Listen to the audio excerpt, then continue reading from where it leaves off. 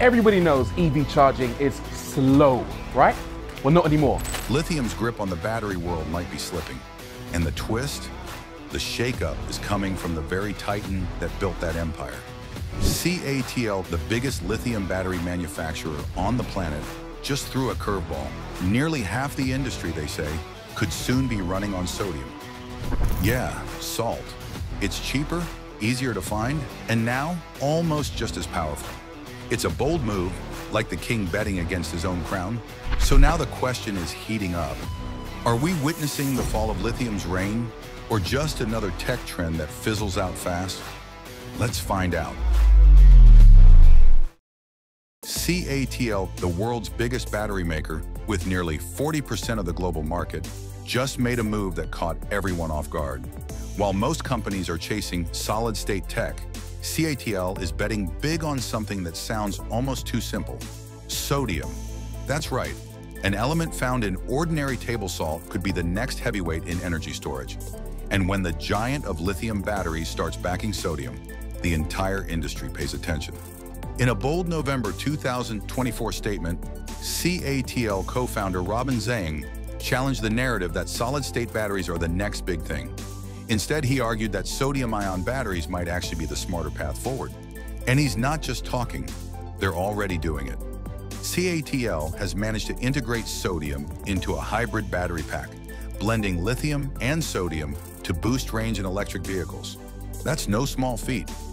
Sodium batteries have always lagged behind in energy density, which usually means more bulk and weight, something no EV maker wants to deal with.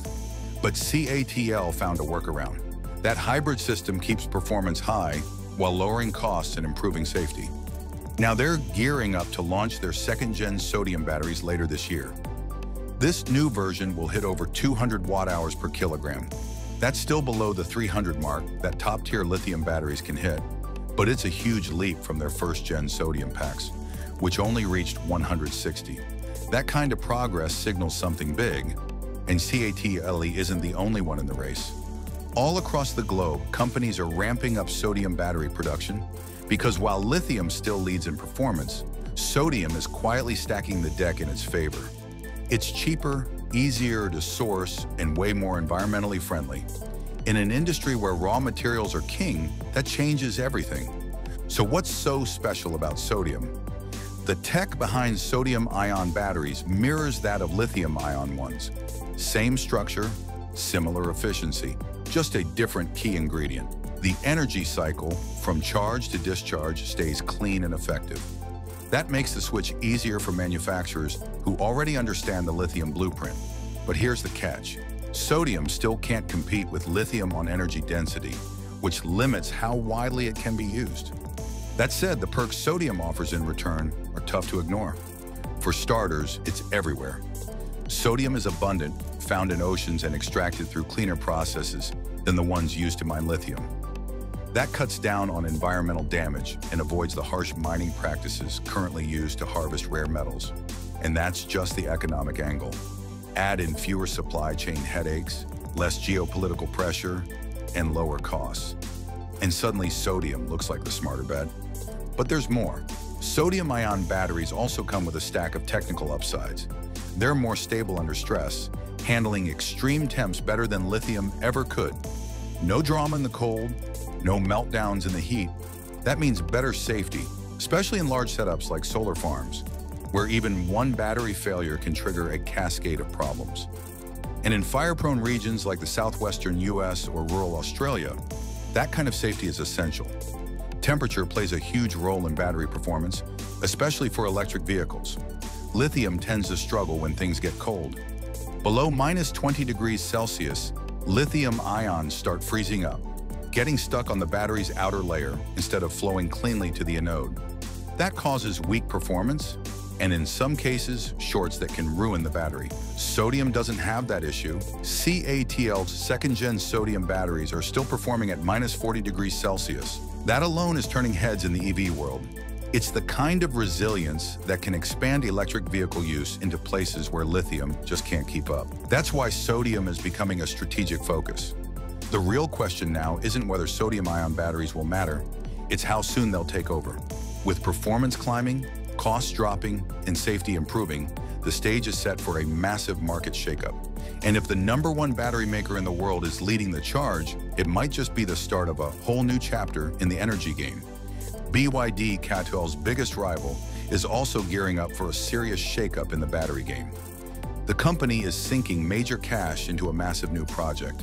And it's not just about keeping up, it's about taking the lead in sodium-ion battery tech. Last year, BYD started laying down the bones of a high-tech factory that could very well become ground zero for the future of energy storage. The plan? Hit full throttle by 2027. If everything goes to schedule, that plant will be cranking out a jaw-dropping 30 gigawatt-hours of sodium-ion batteries every year. And this isn't just for show. BYD's all-in strategy is starting to pay off. The company is flooding the market with innovation, forcing the competition to keep up. These sodium-ion batteries, or SiBs, are a key part of BYD's larger game plan to broaden its lineup while cutting down production costs. And here's where things start to get really interesting. BYD expects these batteries to match the price of lithium iron phosphate LFP batteries by this year end. That's just around the corner. Analysts think there's even a chance prices could drop up to 70% further down the line. If that happens, it could flip the whole battery industry on its head. The big milestone just landed. BYD rolled out its first ever utility-scale sodium battery system, the MC Cube. It's packing serious power, 1,155 kilowatts of output and 2.3 megawatt hours of storage. That's not quite at the level of today's top-tier lithium-ion systems, which hover around 5 megawatt hours. But for sodium tech, it's a serious leap forward. Still, the comparisons are unavoidable. Sodium's not quite there yet in terms of raw power, but that's not the only metric that matters. The bigger question is whether sodium's unique benefits can go toe-to-toe with lithium's dominance. If BYD hits its cost goals, and if performance keeps climbing, the floodgates could open. Industries, from data storage to backup power systems, could jump on board. Until then, though, it's all about potential. BYD's not going solo in this race. Over in China, other heavyweights are hustling too. Zhejiang Huna Energy just made waves with a major announcement. Their new production line, custom-built for sodium-ion cells, is officially up and running. They're already rolling out 4 gigawatt hours worth of product, and that's just the warm-up. Plans are in motion to ramp that up to 20 gigawatt hours, proving that the momentum behind sodium isn't slowing down. Salt, the raw material behind sodium-ion tech, is cheap and everywhere. That's a huge edge. If companies can figure out how to harness it right, there's a chance for long-term sustainability that lithium just can't offer. And with the pressure on to find alternatives to rare earth materials, sodium's moment could be coming fast. Then there's Natron, the company that's turned a lot of heads with some wild claims and even wilder performance numbers. Based in California but making big moves in China too, Natron has been breaking all kinds of records. Their solid-state sodium batteries are in a league of their own, charging and discharging 107 times faster than lithium batteries, with an unreal lifespan of 50,000 full cycles.